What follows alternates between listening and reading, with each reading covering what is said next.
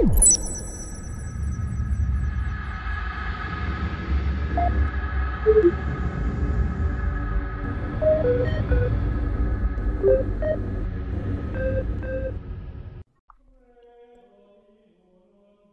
must it be like to be condemned? To know that ultimately your life is forfeit, your existence, insofar as reality will acknowledge it, abruptly far more finite than you could have possibly imagined. Humanity has never been well capable of reckoning with our own tenuous mortality.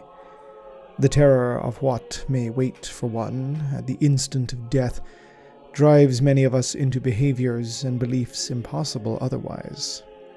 For the terror of this flesh-clad impermanence is universal. We all, I am sure, wish to believe that we will be resilient, noble, accepting once we are perched upon that proverbial ledge, but history has shown otherwise. At best, we can hope to leave a legacy, a mark upon the passage of time through our deeds and devices, but it is never for us to decide precisely what that legacy is. The subjects of this record were people, humans like you and I, thrown into the furnace of war, used for their skills, courage, and altogether darker traits, before passing into the annals of history, to remain there as a footnote of greater things altogether.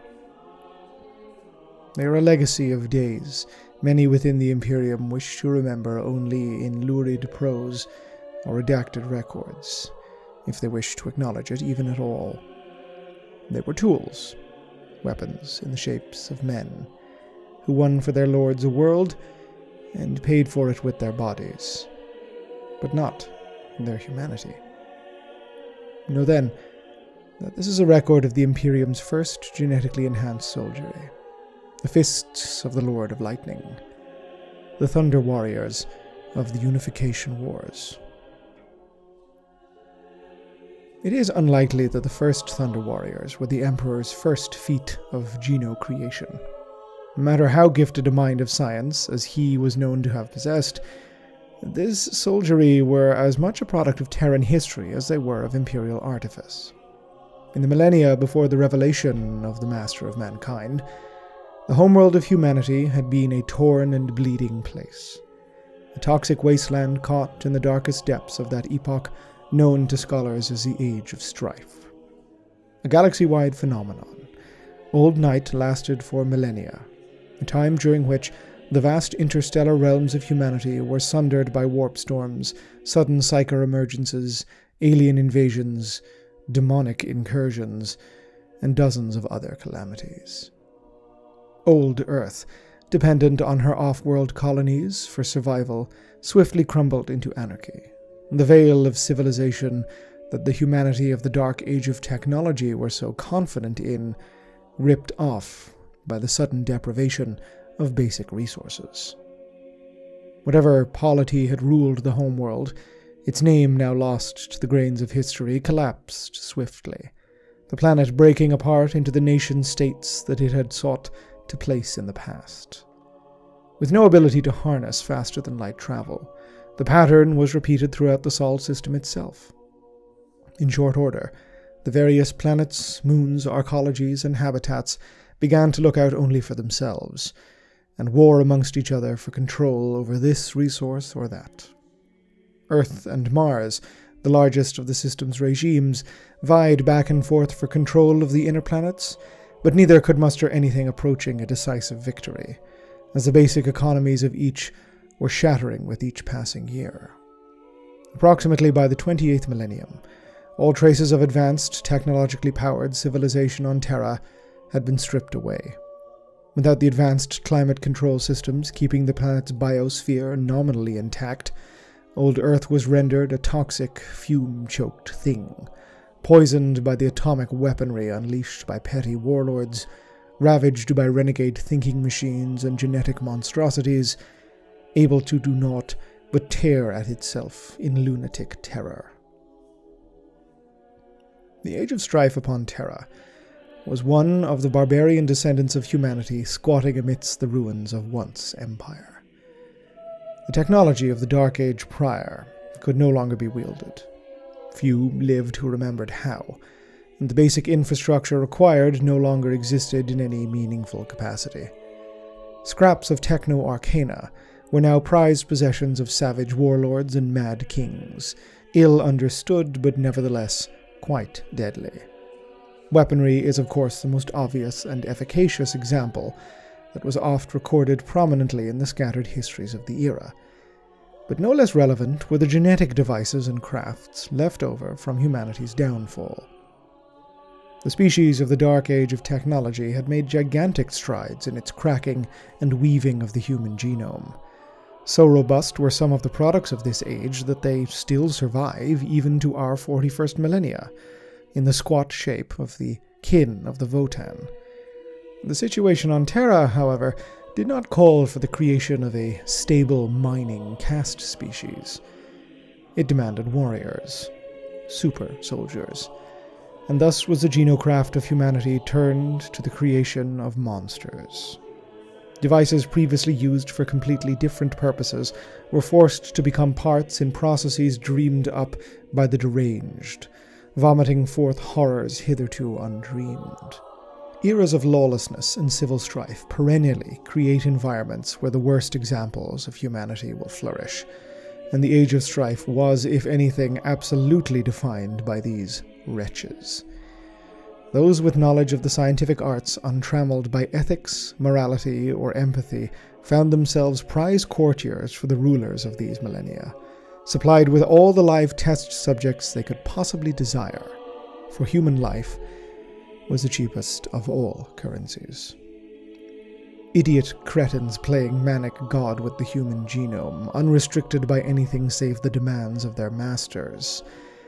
They created monstrosities of flesh in their searches for ever more destructive human forms, often dabbling in esoteric warp crafts to further enhance their damned creations, to often disastrous and fatal results. The cultural impacts of this degenerate science upon the populace crafted scars that would last millennia.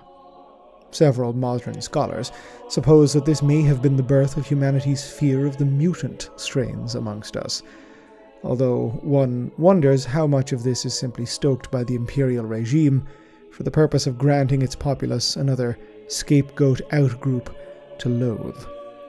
Much of the genetic heritage of humanity was shepherded off-world to the sanctums of the lunar gene cults, foremost amongst them the Selenar, believing that the wretches of Terra could not be trusted with their craft, lest they damn even more souls to the fires of mad science. It is from this legacy that the Thunder Warriors were born, and were defined by. Terran science of the genomic was inexact, a product of millennia of degradation and superstition. It had allowed the truly monstrous to prosper and experiment, creating monsters of their own. The genetic recidivist Basilio Foe, for example, was a product of the Age of Strife, an environment that allowed a man of his twisted genius to flourish, tinkering with genomics, anatomy, and the limits of both, like few ever thought to. We cannot possibly know the number of human lives sacrificed upon this Malachian altar, fed to the gene furnaces at the behest of unrestricted barbarity. It is likewise completely unverifiable if their lives actually brought anything of substantial progress. Certainly no improvement in quality of life was made. The geno-engineering of the Terran Age of Strife was a pursuit done for the sole purpose of creating human weapons. No effort was made to cure disease, for example, merely create even deadlier ones. Conquest, collapse, conquest again, the endless cycle of war for the meager scraps of civilization, were fueled by the genetic soldier. Beast things unleashed as animals upon the foe, bloated near corpses swollen with the powers of the warp, mute flesh hulks maddened with pain, too far gone to understand anything about their reality. This was Terra. And into this furnace came him, the Emperor. Even in those days, this was apparently his title. It must have sounded initially preposterous. but to any who fought with him, to all who pledged themselves to his banners, there felt to be some truth to it. The earliest days of the Emperor's unification wars are lost to the morass of history. Dates, locations, battles, all are far too difficult to extract from legend, lost record, and outright propaganda. It is unclear, too, precisely when the Thunder Warriors first walked Terra's wastelands, for their fate was entirely bound up within the Emperor's greater works.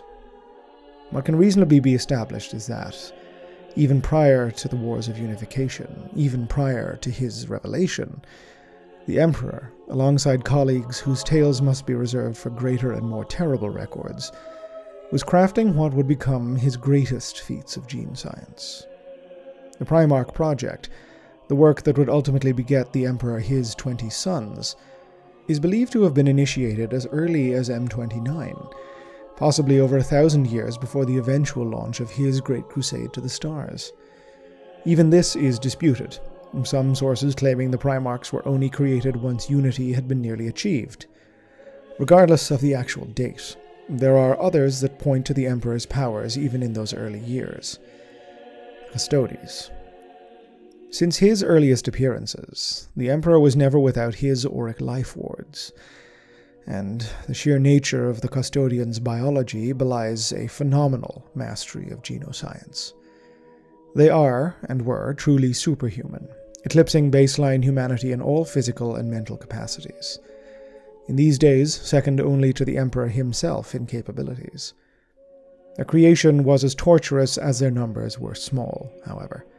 A single candidate would require plucking from thousands of potentials, and even if they did survive the initial genetic conditioning, their further ascension required solar decades of precise bioalchemical augmentation and psychomimetic training. The painstaking increase of their number can be charted across Terra as the Emperor brought more and more of the homeworld under his thrall. Upon the pillars of the Black Main of Nassau, one of the Emperor's earliest verifiable conquests, are inscriptions stating he was flanked by 4 giants in gold. Decades later, the trans-Nordic conflicts confirm that there were as many as 30. Their presence at his side, throughout the span of his entire revealed history, confirms the Emperor's possession of fabulously advanced genetic science prior to his emergence. What he lacked were the resources and technologies to actually apply it. The Thunder Warriors were his solution to the conundrum. Gene soldiery was needed to conquer Terra. That much is a truism of the era. He could create the Custodes, but for each one was needed an extraordinary amount of time, attention, and resources. They were superlative bodyguards for his personage, but they could never be soldiers of the line. So the Emperor did what all warlords of this epoch did. He crafted the most robust weapons he could with what assets he possessed. Any militarum general will tell you that the best weaponry one can have during a war is one that works. Finding the cardinal balance between efficacy, cost of production, and reliability is a fundamental principle when crafting tools of war. The Custodes occupied a cardinal point in terms of effectiveness. No one could best them, but they were simply too few and too expensive. The Thunder Warriors could be produced from nearly any populace upon Terra, and were brought to their genetically modified maturity through robust geno-engineering techniques replicatable across a very broad technology base. While never reaching close to the prowess and abilities of the Custodes, the Legio Categis, as their High Gothic name was ushered in, were orders of magnitude faster, stronger, and more resilient than any baseline human could ever be. While a Custodes aspirant must be hand-selected by the Emperor as an infant, a Thunder Warrior could be any adult male from most anywhere on Terra, provided he was, broadly, free from mutation. As Terra was in no short supply of humans, or at least those willing to undergo the rigors of such a process, their numbers exploded. They were present in every major military confrontation the Emperor fought during the first century and a half of the Unification Wars. Against the Kievan Rus upon the Sibir Ice Plain, at the Siege of Abyssinia, confronting the Hoth-Grendal clans at Albia, and thousands more. One of the most brutal conflicts of the period, against the Moland-Sen Confederacy in the frozen Nordic conclaves, tested the Thunder Warriors as never before, pitting the Emperor's own gene science against his twisted mirror. The priest-king of Moland-Sen was brought to death at the Battle of the Red Frosts, as was his horde of cloned gene abominations and witch-marked slaves. It was reportedly the first time an entire legion of Thunder Warriors was deployed, and, given their estimated 7,000 casualties, highlighted the Emperor's need for them terribly plainly. Terra was a cocktail of the mad and the amok, but he now possessed the tools he required. The organization of his new warriors appeared to follow, interestingly, the tenets of the ancient Terran warfare treatise, the Principia Bellicosa. Like the Legiones Astartes that followed them, the Legio Categis was ordered into 20 legions, each forming its own specializations through decades of conflicts.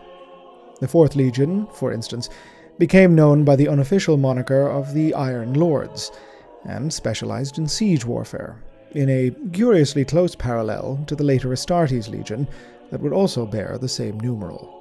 These legions were all, again similarly, led by primarchs, although it must be made strictly clear that the term applied quite differently. Thunder Warrior primarchs possessed no genetic relation to their legions.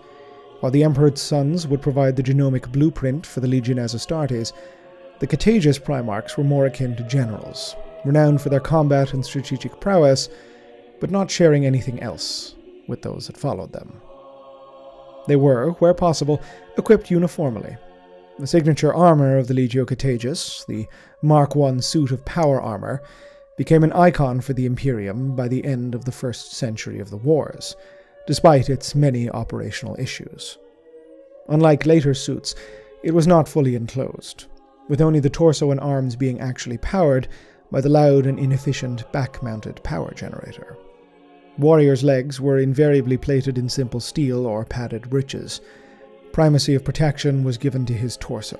Nevertheless, and perhaps as another indicator of the sorry state of Terra's technology base, it was still superior to the primitive powered armor worn by the early Imperium's techno-barbarian enemies, and, when combined with the Categis' superhuman strength and resilience, granted many a soldier the edge required in combat needed to pulverize the foe. Firearms were, initially, las rifles and autocarbines, replaced when possible by the Terran bolter, refined through Imperial production chains to make it capable of mass production.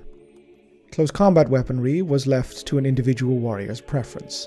Powered blades were of course highly prized, but incredibly rare, and the idiosyncrasies of each individual Thunder Warrior meant all forms of melee weapons could be found in any given formation. Unification-era warfare was remarkably brutal, even by the standards of this hateful galaxy. A Thunder Warrior must expect to find himself in melee far more often than not, stabbing, slicing, crushing, bludgeoning whatever horrors the strife-torn globe may have thrown at him. The Legio Categis served the Imperium well, after a fashion. During his depositions to the first Provost Marshal of the Imperium, Uoma Kandawire, the Captain General of the Legio Custodes, Constantin Valdor, likened the Thunder Legions to the munitions employed by the early Imperium. Powerful, but unstable. Unlike the Custodes and the later Astartes, Thunder Warriors possess nothing in the way of psychological conditioning. Their crude genetic ascension process and the exigencies of the Unification War's manpower demands left no time or room for anything even approximating mimetic augmentation.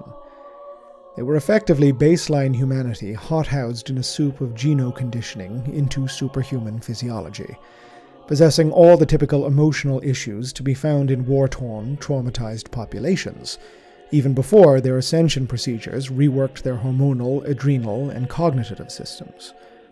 Once unleashed upon an enemy, be it an army or a population, they proved difficult to impossible to control in any real sense. They suffered from berserk rages, a battle lust that was impossible for all but the strongest-willed amongst them to fight, and displayed, at least in Valdor's judgment, a worrying capacity for this state to be amplified in the presence of warp sorcery. This had the pronounced effect of rendering enemy populations exterminated rather than compliant.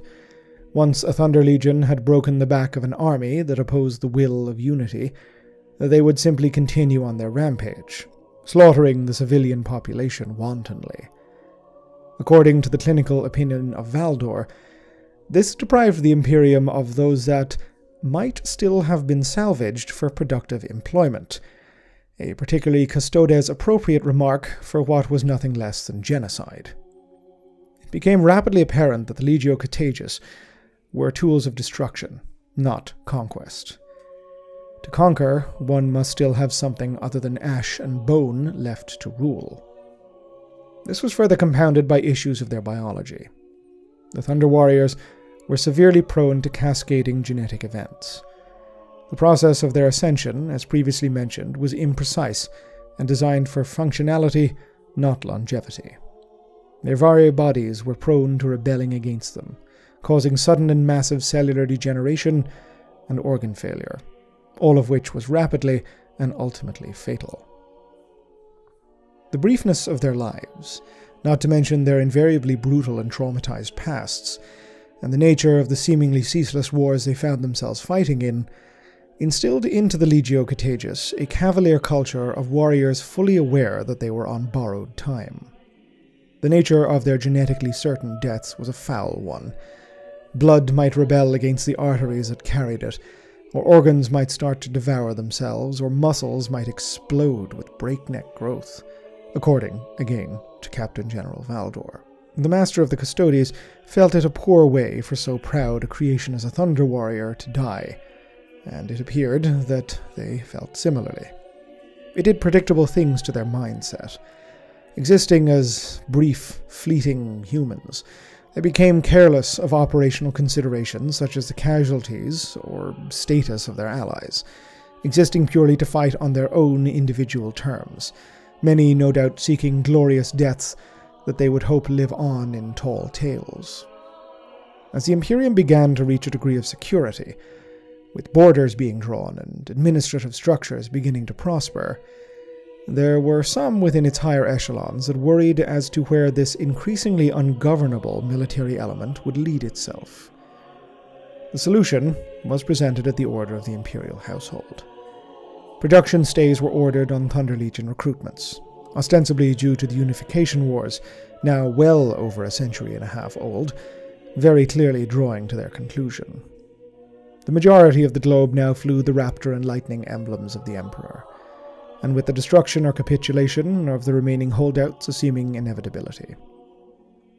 In 669 M30, the remaining Thunder Legions were amassed for an assault on one such regime, who had constructed their holdfast upon the heights of Mount Ararat in the Anatolian region. According to Imperial records and info-reels, the enemy were brought to their end, but the battle had cost the lives of every single Thunder Warrior, marking a noble end to those warriors that had won the Emperor so many battles throughout the decades of the conflict. In truth, the battle had been a betrayal. The Legio Custodes detachment slaughtered the Categis to a man. It was an extermination, meant to remove the problem the Thunder Warriors presented. In a civilized and stable Terra, the ill-disciplined formations of the Categis were far too unreliable to be counted upon, and no longer fit within the realms of the Emperor's plans, for he was about to reveal something else entirely. Of course, it was not simply possible for every Thunder Warrior to be gathered in one place, and not even for all of them to be killed before some escaped. The fastidiousness of the Custodes was superhuman, but not even they could manage so thorough an extermination.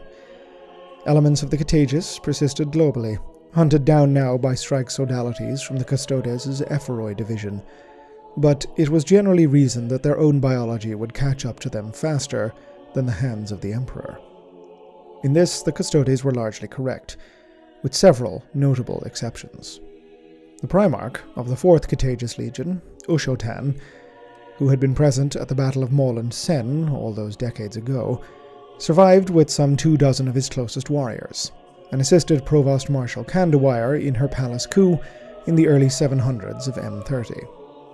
Ironically, Candywire had been reacting to the possibility that the Custodes themselves had gone rogue with their extermination of the Thunder Legions, against the words of the Emperor, she supposed, and was attempting to bring justice to an arm of the Imperial military. The coup was ultimately defeated by one of the first deployments of the successors of the Thunder Warriors, the Astartes of the newly incepted First Legion.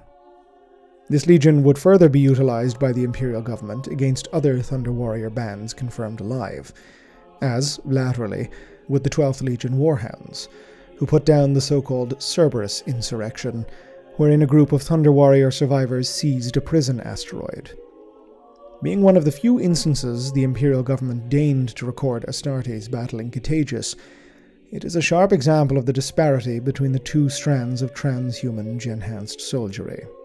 The Thunder Warriors aboard Cerberus were recorded for having killed 4 or 5 times their number in Astartes before being brought low. No matter the degree of experience, this, along with several other sources, indicates that despite their rebellious and ultimately fatal genetic conditioning, the Thunder Warriors were formidable enough creations to overcome their Astartes successors with apparent ease. This being said, the instances of Thunder Warrior survivors highlighted their true legacy to the Imperium, namely the Legiones Astartes. The Astartes appear in many respects to be a design iteration upon the Categis, not merely an upgraded Thunder Warrior, but a new model whose strengths were built from the information provided by the Categis during the Unification Wars. With the trade-off of physical strength and resilience, the Astartes improved on the Thunder Warriors in every capacity. They suffered no inherent genetic instability, becoming functionally immortal. Their psycho-conditioning, maiming their memories and personalities with imprinted thought patterns and belief structures, made them superlatively, naturally loyal, instilling a discipline the Categis simply would never have possessed. Their augmentations were many and highly adaptable. They could learn by consuming the brain matter of dead foes, or spit an acidic bile that could eat away at metal.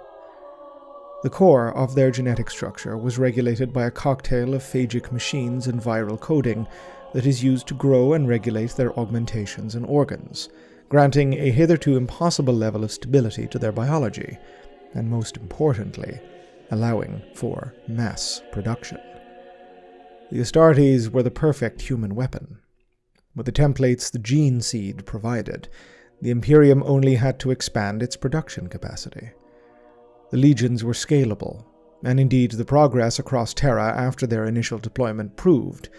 This scale could rise with the resources the Imperium commanded. Indeed, all that was ultimately required for the Imperium to shuck the bounds of Terra and collect the manpower needed to move to the outer system was the facilities of the lunar gene cults, brought to heel in 702 M30. As one touched upon earlier, a weapon should lie within the bounds of efficacy, reliability, and cost. For the Imperium, the Astartes were just that.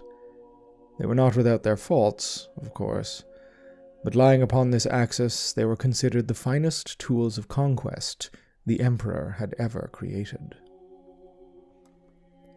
They were, however, removed from the humanity they fight on behalf of. If any acolyte has ever had the blessing or curse to have interacted with one of the Astartes, this much will be immediately obvious. They see us baseline creatures as curiosities, understanding us in the detached fashion of one who has only learned about a thing from reading or hearing about it. They are unable to understand us. The majority simply will never bother to attempt to. The Custodes are even further removed, unable to view the world through anything other than the prism of their own responsibilities. The protection of His Imperial Majesty underpins their very existence at a level fundamental. Everything that is simply to be navigated with that duty in mind. The testimony of Valdor records, from an interaction with the Primarch Ushotan, a remarkably different state of being for the Categis. The Captain General is firm in his belief that the Thunder Warriors were inherently unstable, owing to their genetic enhancements. Certainly this is verified by numerous other sources, and their ability to degenerate into mindless bloodlust has already been discussed. But during the Battle of the Red Frost, when the two came upon one another, with the Thunder Warrior at the height of his battle lust, yet still coherent and in command of his facilities, Ushotan remarked that this feeling is one that Valdor will never be capable of, and he was to be pitied for it. For all of Ushotan's barbarism, for all the violence and terror of those who he led, for all that they spent their brief lives barely clinging to sanity, they were, ultimately, far more human than any that succeeded them. Candles burning briefly but brightly, and torching the world they inhabited as they did. They set standards for those that followed. They taught the Imperium lessons through their butchery and savagery, lessons it had professed to have learned from, and yet ones which history had shown were simply not. They were not good people, nor were they misbegotten innocents. But their essential humanity, is that worth marking? A larger question than one feels one has the capacity for. I shall leave it in your hands. Ave Imperator. Gloria in excelsis terra.